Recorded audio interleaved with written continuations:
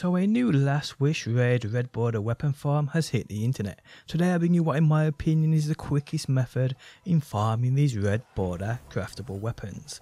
How's it going guys? My name is DPJ, and if you do enjoy the video, leaving a like really helps out, and if you like what you see and want to see more, be sure to subscribe. Okay, so this is quickest done with 1 Titan and 5 Hunters. The Titan needs to be wearing that chest of Alpha Loopy and using his Titan bubble. The Hunters all need to be running the Marksman Golden Gun subclass with the Star Eater scaled exotic boots equipped, and also be using the installation mod on said boots.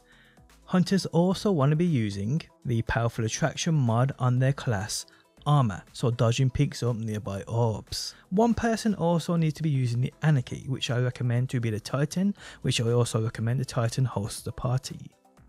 So this is how this works. Load up the Last Wish raid and make your way to Cali. Rally the flag outside of the room. The Anarchy holder then runs up to Cali and waits here. The other players want to stand on the very first plate under the spawn and stand on this plate only. Cali's shield will remove. The Anarchy player shoots her, then runs back to the first pad where his teammates are waiting and shoots a triangle formation with the Anarchy in this spot right here where Cali will spawn. This glitches her in place. The Titan then needs to drop his Titan bubble, creating orbs for the nearby Hunters, but obviously not in their way of Cali. 5 Hunters then pop their golden gun and lay into Cali's forehead, dodging to then pick up surrounding orbs, which will reward you your super back instantly. Just do this until her health hits 0.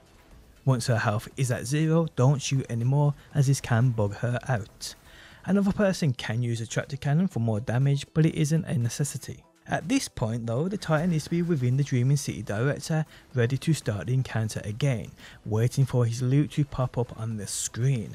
As soon as this happens, he restarts the raid. If timed right, it will reload you back straight into this point of the Cali battle, saving you the hassle of travelling back here from the start of this raid, making it much more efficient. This can be done basically every couple of minutes, even quicker.